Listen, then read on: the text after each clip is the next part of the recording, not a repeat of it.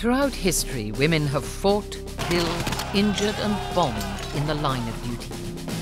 This programme explores the hidden history of women at war. From the 1st century AD to 15th century France, 18th century Russia and the 2 world wars of the 20th century, we meet the women who've taken up arms, been in the front line, in the thick of battle. The war women, the fighters.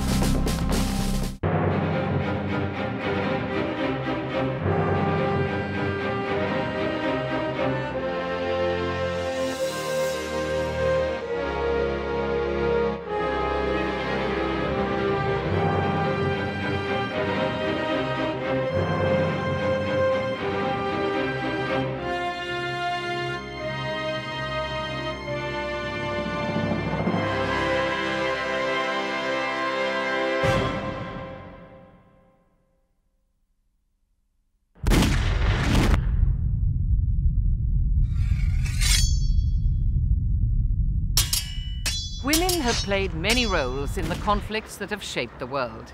As fighter pilots and factory workers, nurses and spies, photographers and journalists, women have often been at the front line of conflict. This is the story of the women who actually experienced battle at the sharp end, the fighters.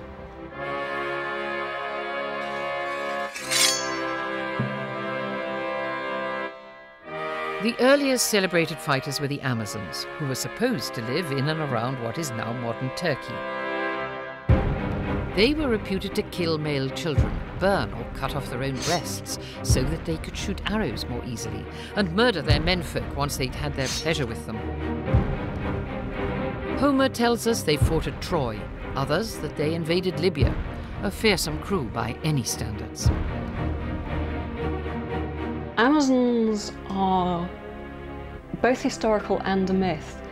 The Greeks probably thought that they existed at some time, but then myths grew up surrounding the Amazons, and so it's very difficult to work back to the historical reality. Greeks and Romans were fascinated by Amazons and the idea of Amazons, I think partly for the same reasons that we're fascinated by warrior queens. They're unusual. To the Greeks and Romans, they're unnatural. In their society, the woman's place was in the home. She was the childbearer, that was her main responsibility. And so the idea of women who spend a lot of their lives outside, who are warriors, taking the man's role in society, that's an inversion of the social norms. That's what happens when a society goes wrong, that you start getting women who are taking the male roles.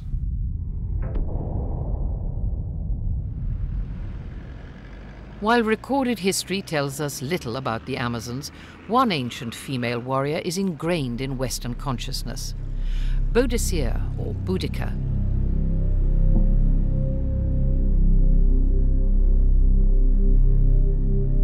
Some think that Boadicea, queen of the Iceni, was considered a goddess by her followers, which would explain why she took no prisoners, instead sacrificing captives to appease her fellow gods. Goddess, or just warrior queen, we do know that she led a large-scale revolt against the Roman invaders of Britain in the years 60 and 61 AD.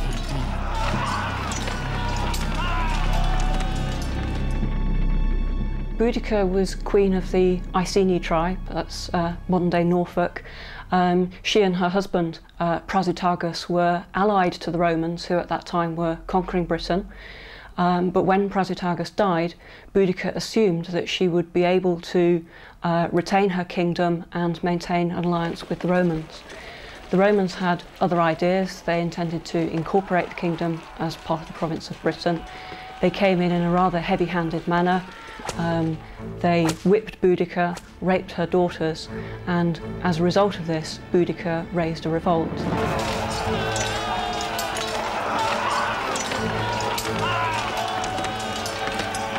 She had a spectacular victory against a detachment of the Roman army, and she then went on with other tribes who joined the revolt, and together they sacked Colchester, London and St Albans. Boadicea's palace was probably at Gallows Hill near Thetford in Norfolk.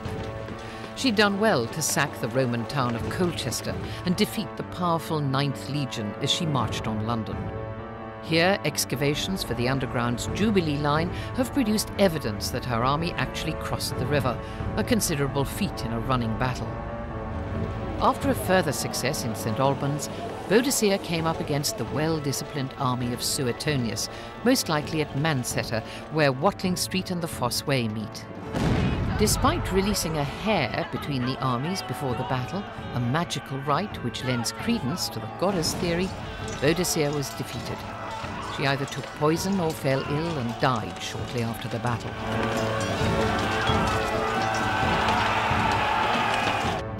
It's very difficult to define Boudicca's leadership because our historical accounts of her revolt are written by Romans. And so we have to try to look through the biases of the Romans. But I think a couple of things that come through are her ability to unite tribes that before the Romans came were fighting amongst themselves. One of the other things that characterised her leadership, I think, was the brutality. She allowed the tribes that she was leading to commit terrible atrocities in the Roman towns that they were sacking. And finally, her leadership in the battle. She's supposed to have given powerful speeches before the battle to get the Britons into a warlike spirit, but ultimately she made a fatal mistake in agreeing to face the Romans in pitched battle.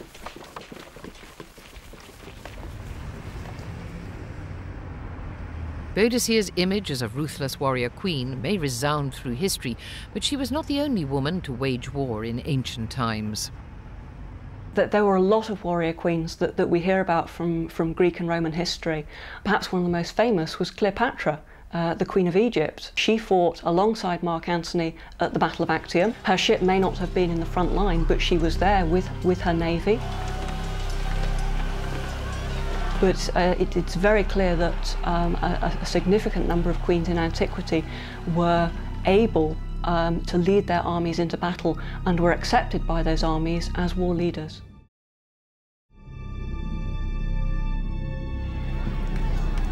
Once the tribal wars of Roman Europe had been superseded by more settled societies, the role of women in the domestic sphere was reinforced.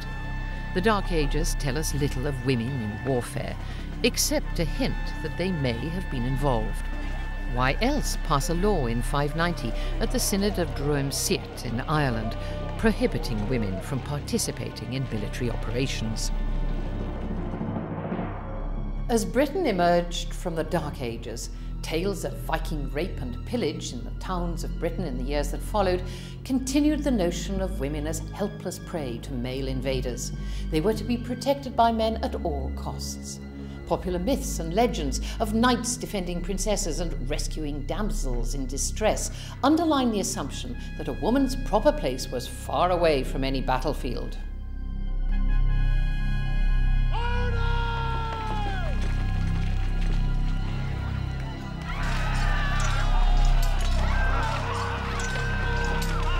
Historically, it would be foolish to underestimate how much of male and female identity is bound up with war and war-making. And women come to embody a more pacific image modeled on the Holy Mother, the suffering mother, the mother who weeps because her loved ones have been killed. And this is a sort of collective image of women as beautiful souls, as those who are not sullied by violence.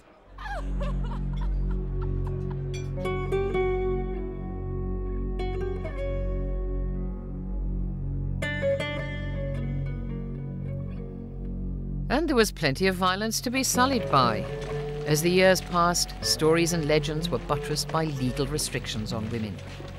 In 1189, the year of Richard the Lionheart's Third Crusade against Saladin, Pope Urban II issued a bull banning women from making the journey to the Middle East.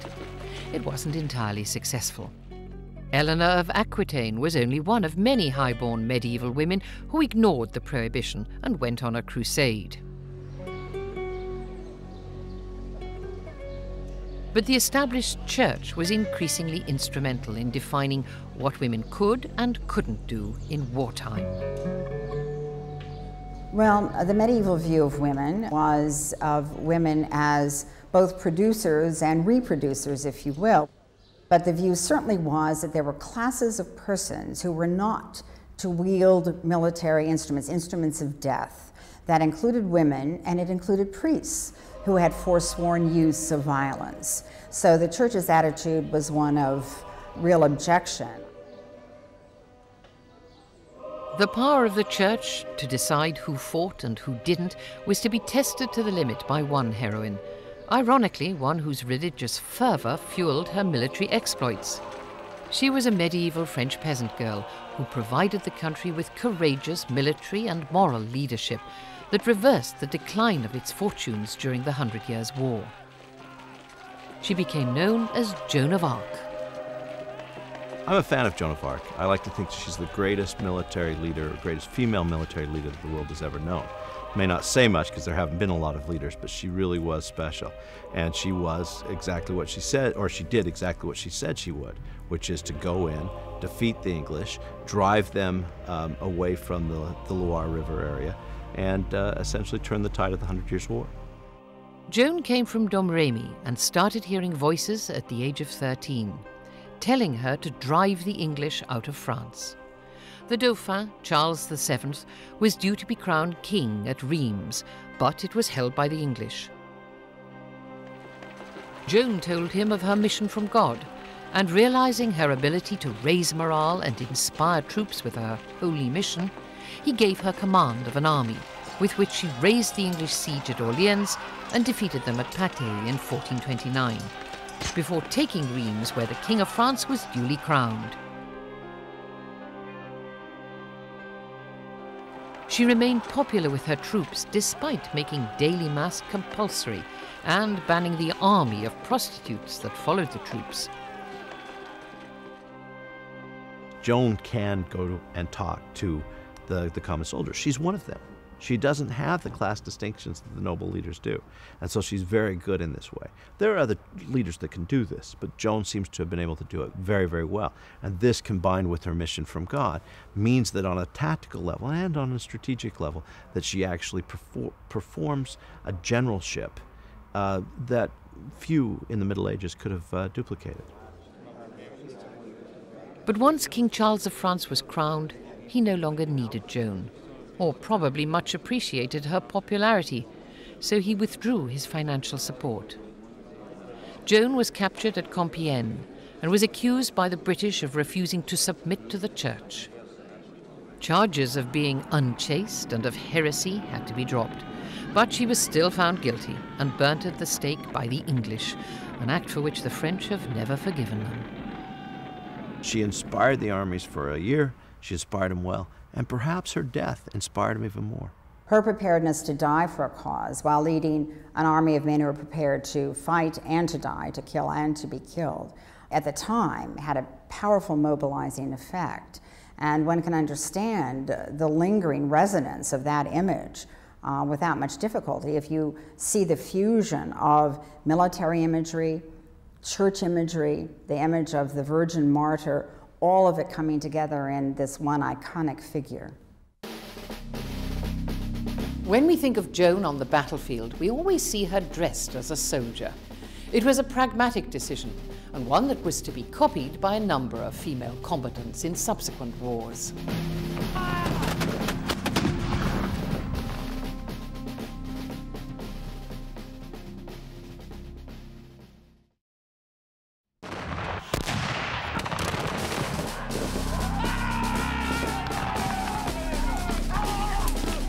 To come to prominence, Joan of Arc had to behave and dress like a man. Assuming male identity in order to gain acceptance as a combatant was common to the experience of many women in war, but there was great resistance to this apparently unnatural behavior. King Charles I, for example, issued a proclamation banning women in his armies from wearing men's clothing.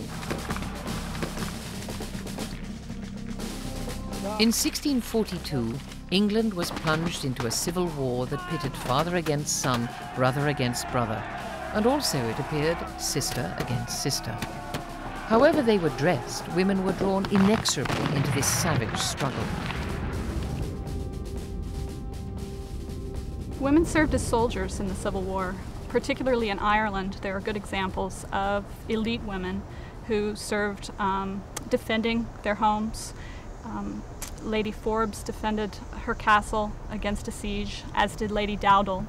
There are also examples of troops of women who fought with long knives against English forces. These again are Irish women, but fighting in England. Women were used by both sides, both the parliamentary and the royalist forces in the English Civil War. It's interesting, though, that both sides also used them for propaganda purposes. So, for instance, the parliamentary forces would say, Charles must not have much of an army if he has to rely on women leaders or women soldiers or women spies.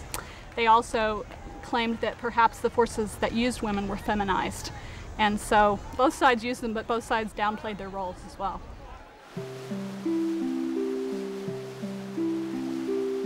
A century later, as Britain sent military men to conquer distant territories, there were numerous instances of soldiers in the British forces turning out not to be good men and true.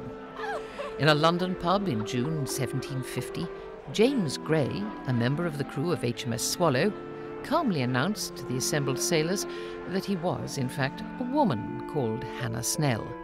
She had had a formidable career.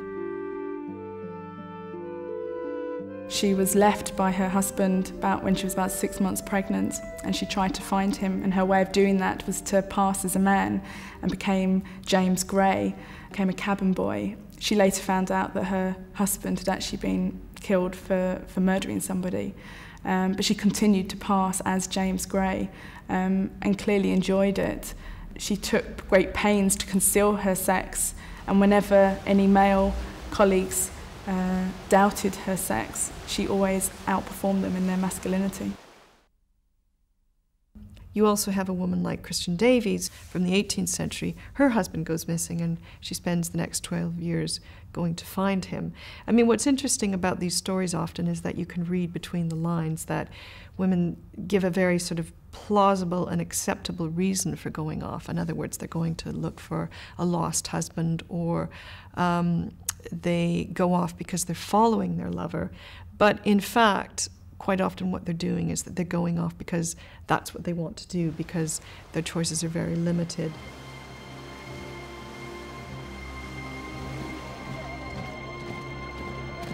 While women like Hannah Snell and Christian Davis had largely private reasons for serving as soldiers, others were stirred by a patriotic fervour that was to lead to the birth of a nation.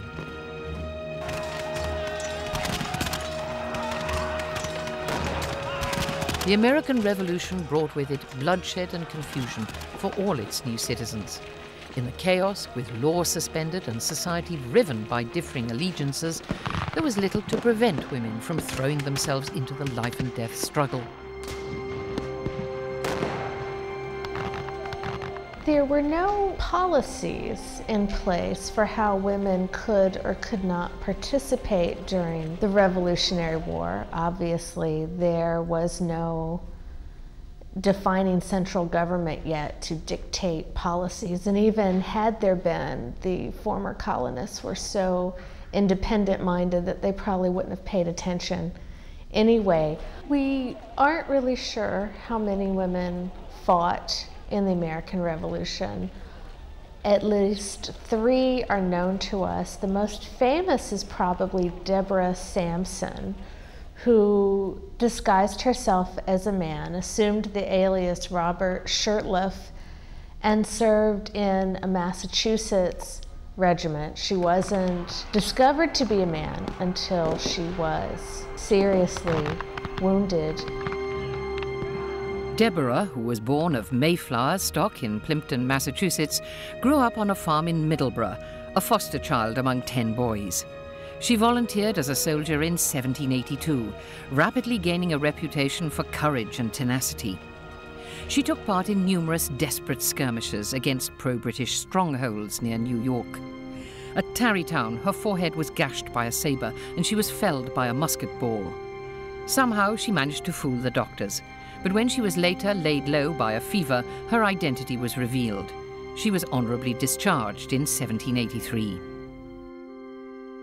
After the war, she writes a memoir about her experiences, and one of the ironies that I love is that she goes off and she does a sort of display with her musket, and then she'll give this little lecture, and she begins it by apologizing for being so unwomanly. But when she's writing her diary, she says that she really loves the fact that everyone looks at her and thinks that she's a boy. They mistake her for a boy. And you often get that sense of these women really gaining a great deal of pleasure out of, I guess, fooling people, pulling it off, and being mistaken for something other than who and what they really are. Uniform makes you blend in with the crowd, with an army, for example. But it also marks you out as different to the vast mass of civilians. I have a sharp memory from the Gulf War of putting on uniform and the feeling that it changed both status and image, and my relationship with the viewers.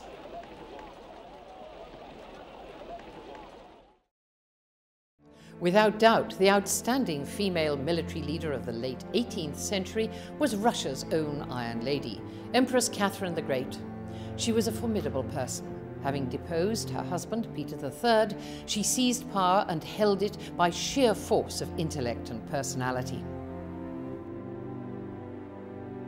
Catherine the Great was an extraordinary woman who rode into St. Petersburg on her horse, as shown in a wonderful painting by Vilnius.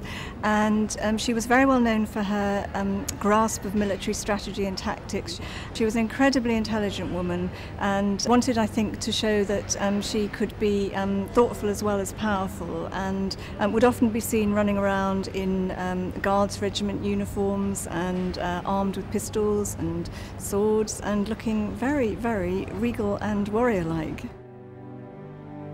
As Empress, she effectively neutralized Poland by putting another of her lovers on the throne. With the aid of a third, Gregory Potemkin, she wrested the Crimea from the Ottoman Empire and cemented Russia's hold on the northern coast of the Black Sea. Catherine the Great was extraordinarily effective as a military leader, in part because of her capacity to mobilize the noble men who did the fighting in those days, or who at least called the men to arms who did the fighting. And she did this in a variety of ways, through, again, showering favors on those who did her bidding, and by punishing those who refused. She faced at a couple of points sort of insurrections, and yet she was able to mobilize her own supporters, in part through the clever use of boudoir diplomacy, to come to her side. And this made her, again, an effective war leader, even though, of course, she never pulled a Joan of Arc sort of number and put on a military uniform and went out to actually ride to battle. You don't have to do that to be a tremendously effective war leader, as she demonstrates.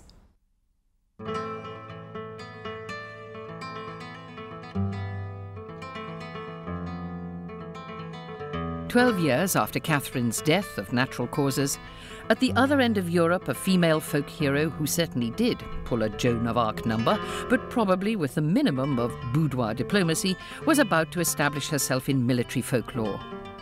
She took part in the Spanish Peninsular War of 1808, that saw the armies of Britain, Spain and Portugal locked in a fight to the death with Napoleon's forces. It was a conflict that escalated quickly into one of the bloodiest wars Europe has seen, for both men and women.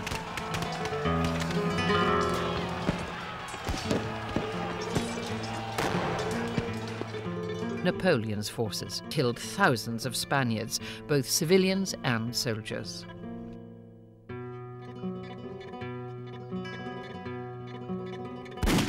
The Spanish town of Saragossa endured 2 bloody sieges during the early years of the war. The privations and sufferings of its citizens came to epitomize the horrors endured by the whole population during the French occupation. What occurred on the city walls gave not only the besieged townsfolk, but also the country, a heroic martyr whose courage and sacrifice became a rallying cry. So much the better that the martyr was a woman, Agustina Dominic, known to history as the Maid of Saragossa. The Maid of Saragossa famously rallied the effete menfolk of Saragossa by running round the ramparts of the city firing cannons and exhorting men to come and stand and fight like men instead of cowering like women. And of course the myth is that because this was a woman who was telling men to fight like men and not cower like women, that she embodied all those heroic masculine qualities of resistance and valour and fortitude. Meanwhile, across the Atlantic, the arguments between the northern and southern states were making peace increasingly untenable, until in 1861, clashing convictions about slavery finally propelled America into civil war.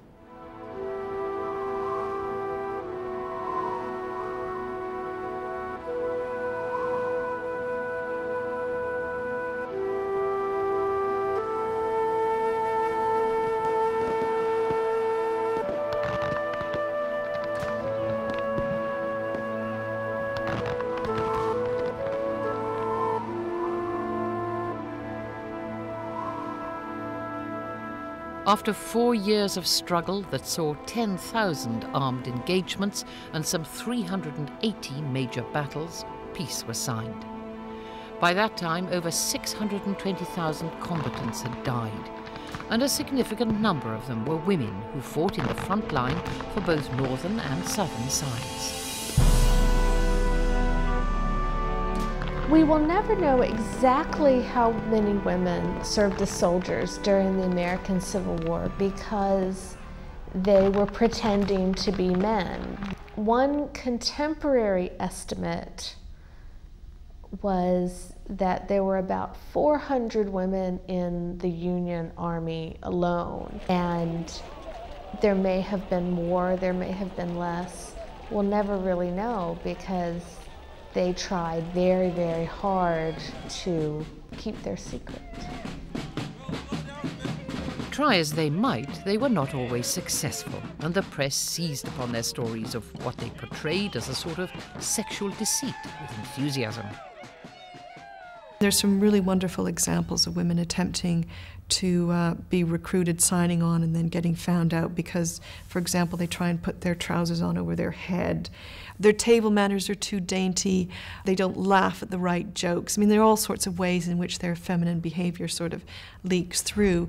But one exception is Sarah Emma Edmonds, who was a Canadian woman who had already been living as a man. She'd been working as a Bible salesman in New England, and she winds up in Michigan just at the outbreak of the American Civil War, and she signs on. And strangely enough, she's involved in this terrible accident when a mule falls on top of her. But rather than be found out, because she says that would bring a great deal of shame upon her, she actually leaves and becomes an army deserter. And then after that, she writes what becomes a best-selling book in America about her experiences.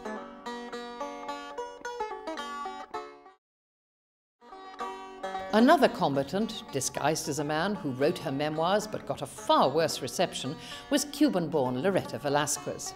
She joined the Confederate Army and fought at the Battle of First Manassas. She was wounded at Shiloh and managed to escape from Fort Donelson before its capitulation to the Union Army. Most Victorian women, no matter what they did during the war, tended to write of it in very self-effacing ways because that was socially acceptable. Velázquez, on the other hand, bragged about her exploits, took particular glee in writing about battle and how many soldiers she knows she killed. She answered to no one and made no apologies for any of the things she did. She wrote very frankly about her multiple marriages. In a time when the heroines of adventure novels were always very chaste and virtuous, Velázquez was not, and she never pretended to be. And that was at the root of why later historians were so dismissive of her, is her refusal to even pretend to be a proper Victorian lady.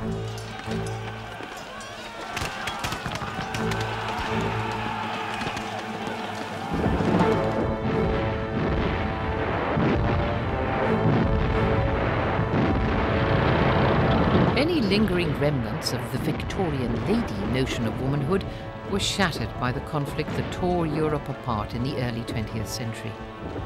If women in general didn't find it any easier to become accepted as combatants, there were individuals who now had the confidence to press the issue.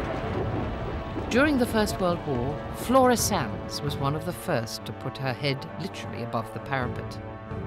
Sands was an English clergyman's daughter who went off to serve with the Red Cross and ended up fighting in the Serbian army.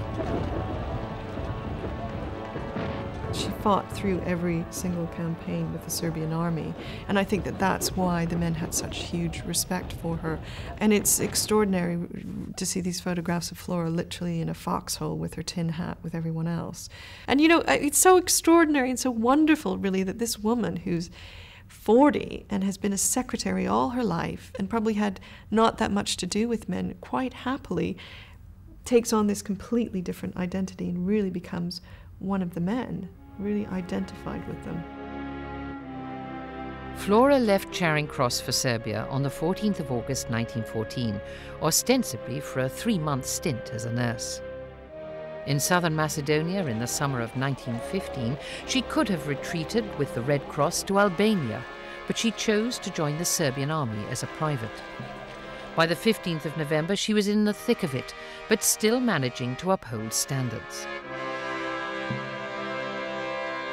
Called at 9 o'clock, saw a dead Austrian, had tea 400 yards from the Austrian lines, drove back under fire, had lunch and dinner with Mr. Kafala and the Prince. By 1917, Flora is clearly getting stuck in. She wrote on the 13th of May, "Trenches all night. Went on patrol with Dodic in no man's land. We got down as near as we could to the Bulgar trenches, 4 of us, and sent over a few rifle bombs. They sent up Veery lights, but we lay low till it was dark again and then crawled back. It's good sport." Her diaries indicate that despite her situation, she remained a very English lady. They're packed with what-hos and good sports and tales of jolly adjutants.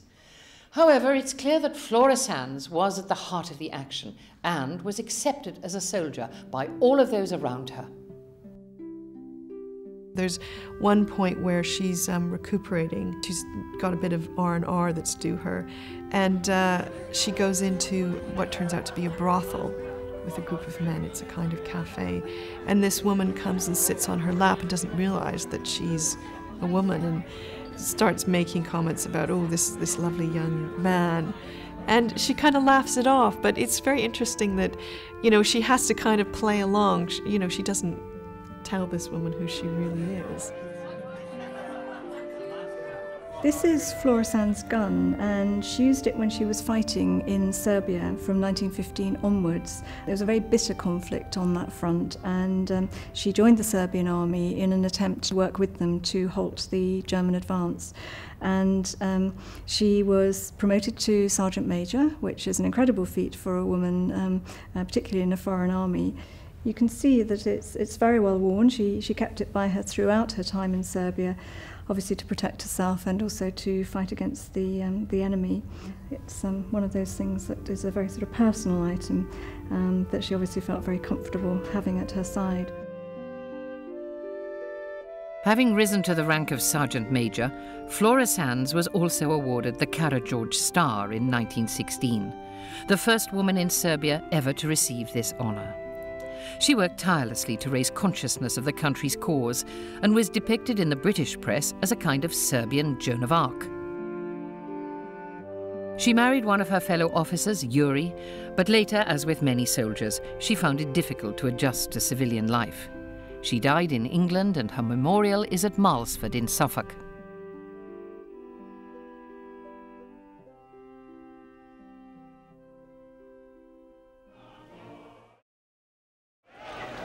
The Great War also saw another extraordinary chapter in the story of women on the battlefield. Maria Bochkaryova, the third daughter born into a peasant family from Tomsk in Siberia. She persuaded the new Soviet War Minister, Alexander Kerensky, to let her form an all-women battalion. They styled themselves the Battalion of Death. Her speech to the new battalion reveals something of the fierce pride, the determination and patriotism that Botchkaryova hoped to bring to bear against Russia's German enemy. Идите с нами утереть слезы и заживить раны России. Укройте ее своими жизнями. Мы, женщины, превращаемся в тигриц, чтобы защитить наших детей от позорного ярма, защитить свободу нашей страны.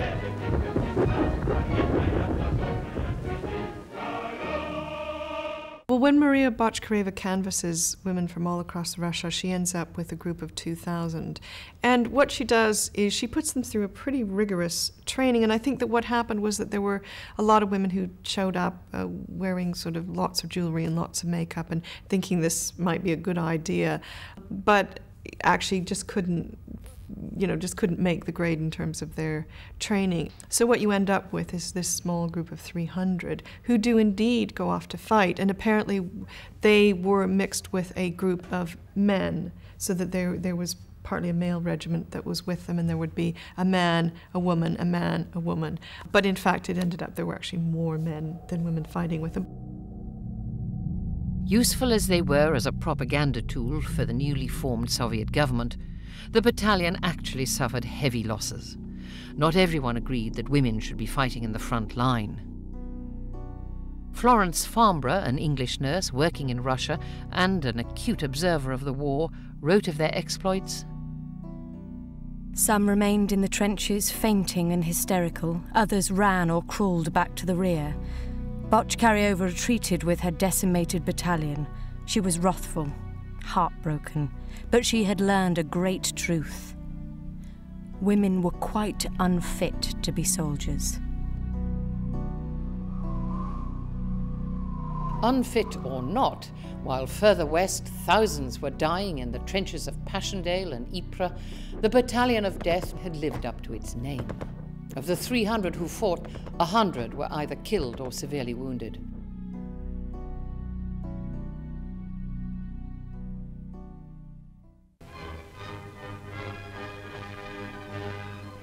After the Russian Revolution in October 1917, the party promoted the idea that men and women were equal, aiming to overturn centuries of tradition and convention. In the democracies of the West, this was paralleled by the struggle for women's suffrage. This further sharpened opinions on the role of women in warfare. What had previously been a religious or cultural question was now a prominent political issue. The division came to a head in the Spanish Civil War of the 1930s. Early resistance to General Franco's military coup came from the trade unions and workers' organizations, who were the first to mobilize. Without the prescriptive control of a national government, women joined the ranks and went to the front line as combatants. The image of women fighting at the front from the Spanish Civil War, and they do go wearing overalls, dressed just like the militiamen, they carry rifles, they hang off armoured cars and so on, has a very negative effect outside Spain. There is a real fear of Soviet communism, and this image of armed women fighting for a left-wing cause seems to reinforce that. And that is one of the reasons why the Popular Front government sends women back from the front in September 1936. The Francoist side, which, though is not overtly fascist, has got a strong fascist component, and there is a fascist party, they always prize themselves on the fact that, as they put it, their women never wore trousers and certainly never carried guns. But the Francoist side had no hesitation in adopting a woman, the Maid of Saragossa, who had helped to raise the siege 100 years earlier, as a symbol of tradition, strength and sacrifice. She is a heroine during the Spanish Civil War, but only to one side, which is in fact the Francoist side, who make a great play of the Maid of Saragossa, because even though she fires the cannon and she exhorts the men to come back and stand their positions, she only does it in desperation. She only does it as an emergency response to an emergency situation, which is the Francoist view of women's mobilisation. It's an emergency response to an emergency situation, and they should exhort men to behave like men, while they should, once that moment has passed, return to the home and provide the kind of support and succour that women are put on this earth to provide. And sure enough, when Franco triumphed, he lost no time, aided and abetted by the Catholic Church, in reducing women to the status of dependents. Their plight, though, was soon forgotten in the titanic struggle against fascism in the rest of Europe. Country after country fell to Hitler's Wehrmacht, and the British Expeditionary Force retreated back across the Channel from Dunkirk. While the RAF fought the Luftwaffe for control of the sky, civilians were forced to face the terrors of the Blitz. In her darkest hour, how did Britain mobilise her female population? The range of roles women fulfilled in World War II was absolutely enormous. Initially, the idea was it'll be clerical, driving and domestic duties, and very much away from the front lines. They wouldn't be under fire, and they certainly wouldn't bear arms either. If British women were to be kept well away from the front, elsewhere there were fewer limits to their participation. When Hitler's ill-fated Barbarossa campaign in Russia brought with it unimaginable devastation, suffering and death, Soviet women played their full part in repelling the German invaders, as soldiers and as pilots. There were, for example, some 2,000 women snipers operating throughout Russia, but of that number, only 500 survived the war. The best known of these was Ludmila Pavlichenko, a 24-year-old history student who shot and killed 309 German soldiers as the bitter fighting raged in this most savage of campaigns. She survived the siege of Odessa and visited London in 1942 to support the British women's war effort. But in a country that's queasy about the idea of women combatants, what do you give a woman sniper as a gift? A shiny new pistol, obviously, but also a sterling silver teapot. I mean, the Soviet women made an incredibly important contribution militarily during the Second World War. I mean, if you think about the 588th Air Regiment, which was composed entirely of women and had 4,000 members. They flew something like 24,000 missions. There were hundreds of sorties every night, and these women were up in the air taking their life in their hands. And so I think that, you know, they really set a very important precedent in the Soviet Union. I think that they really proved that obviously women could do these kinds of jobs. But I think that just in terms of, you know, being a woman sitting in a cinema somewhere and seeing those images of those women either acting as snipers or women flying planes or women being medics, I think that that really must have given women some idea of being able to identify themselves in a different way, that those kinds of occupations and those kind of activities would be open to them. I think that that really does mark a kind of shift in something which is very, very different from what's going on in the West at the time. From Berlin, from Rome, from Tokyo, the campaign started. Propaganda to confuse, divide, soften up their intended victims. The Nazi view of women was encapsulated in the phrase Kinder, Kirche, Küche, children, church and kitchen. Their principal value to the Third Reich was as breeders of the master race that would inherit the world. They brought together large groups of young men and young girls for human breeding. Of course, the children from this assembly line belonged to the state to be scientifically trained for conquest. For all its idealized public view of national womanhood, Nazi Germany had little hesitation in putting them into uniform in some specific jobs to play their dreadful part in the horrors of Hitler's final solution. Women played a role in the death camps in a variety of ways. Some women were commandants or assistant commandants of these camps that actually helped to run the camps, the machinery of death. There were 65,000 prisoners at Belsen. 28,000 women and children were still alive when the Allies arrived. Most of the guards were unable to get away. Kramer, the camp commander, is today condemned and will pay for his crime along with his accomplices, men and women. For there were women among them women even more debased and cruel than the men. And there are, of course, some horrific stories from those who survived the camps of the brutality of some of the women inside the camps, including the brutality of women who were in the so-called hospital wing or the commissaries who would treat injured or ill prisoners with extraordinary brutality. And women were the nurses who often injected lethal doses of various medications into the arms of children to kill them off because a child had cerebral palsy or a child had epilepsy.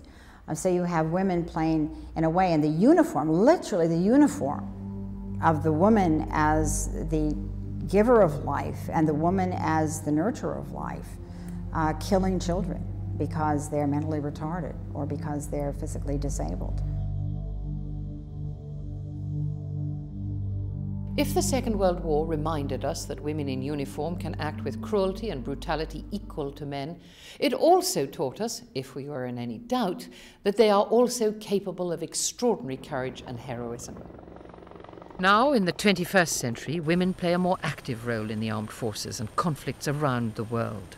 And crucially, a world media reports their activities, be they suicide bombers or American privates. So, does this mean that women have gained acceptance? Nikki Smith, who serves in Cyprus, is the first woman to command an RAF helicopter squadron. It's what she's always wanted to do, and for her, gender is not an issue. Whenever things do get a little bit more tense, the professionalism just kicks in and you do what you've been trained to do. So the only time you think about it really is in the bar afterwards. When people go into a conflict situation, they don't really have much opportunity to think about how they feel. They just have to get on and do the job as they've been trained to do it. I have met some American USAF female pilots. The Americans are about 10 to 15 years ahead of us in terms of opening up opportunities for women in the military. And really they've got far more female pilots than we have and a female aircrew. So I think it's a good predictor for the future for the UK military. That said, we've had females in the Air Force now in flying jobs for well over 10 years, and we're really getting quite used to it.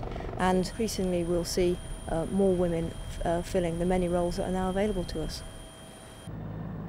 A recent Ministry of Defence report examined the role of women in the military.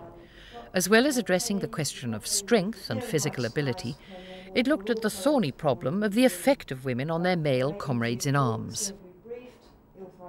Women have a particular impact on unit cohesion, it is feared, because, for example, of relationships forming between women and men within units, and also because it is feared that men are more likely to abandon their mission and to try and protect an injured woman than they would be if it were a male comrade. So the MOD report brings up these issues.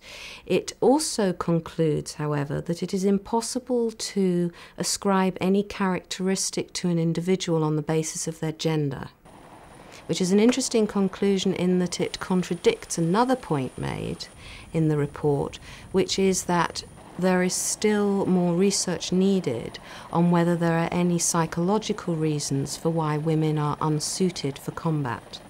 So one of the issues it raises is that women are less aggressive than men and that it takes them longer to be prepared to be aggressive. And what isn't clear in the research is how to divide nature and nurture, and of course you can't. On those very few occasions when I've seen men fighting mad, they were soldiers and they'd reached a pitch of aggression which I found completely alien, something I'd never experienced as a woman. Whatever the future is to be for women in the military, no one, though, can deny that for centuries women have fought in some of the most crucial conflicts in our history. They may have been forced by prejudice and convention to fight for their right to do so, but that's an achievement in itself, and they're here to stay.